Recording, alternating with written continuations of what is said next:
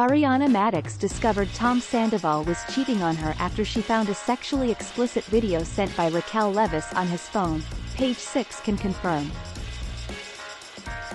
Moments after Madix had watched her beau's band, Tom Sandoval and the Most Extras, perform Wednesday night, she learned of their months-long affair when a selfie video popped up on his phone, People reported on Friday. Per the outlet, the Vanderpump Rules star then scrolled through the text thread where she read their history of inappropriate messages. Immediately after, she and Sandoval left the venue.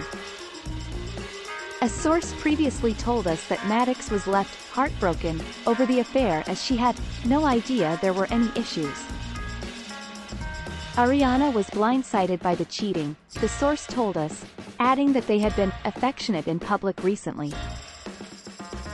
In fact, Sandoval had gushed about his relationship with Madix just moments before she found the texts, telling Page 6, "We definitely have our ups and downs for sure, but I think we've been really good about respecting each other."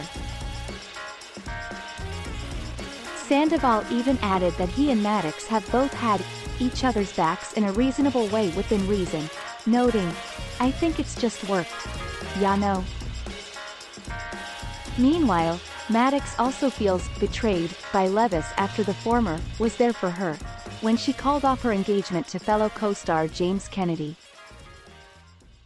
The 37-year-old has since kicked Sandoval out of their Los Angeles home as he was photographed packing his suitcases into a friend's car and driving off. On Friday, Bravo fans were shocked when news broke that one of the show's strongest couples had called it quits over Leviss, 28. An insider then told us that Leviss and Sandoval, 39, had been communicating inappropriately for months, even before the former beauty queen had shared a smooch with his best friend, Tom Schwartz, in August 2022. Their affair allegedly began last summer, with Leviss sleeping over Tom and Ariana's house when Ariana's been out of town. Following the end of their relationship, fellow VPR co-stars have taken to social media to express their support for Madix. Lala Kent and Leviss's ex-fiancé, James Kennedy, called for fans to boycott Sandoval's show tonight, while Sandoval's ex, Kristen Doute, declared herself Team Ariana. "Karma is indeed coming, so Raquel should just move home," Doute added.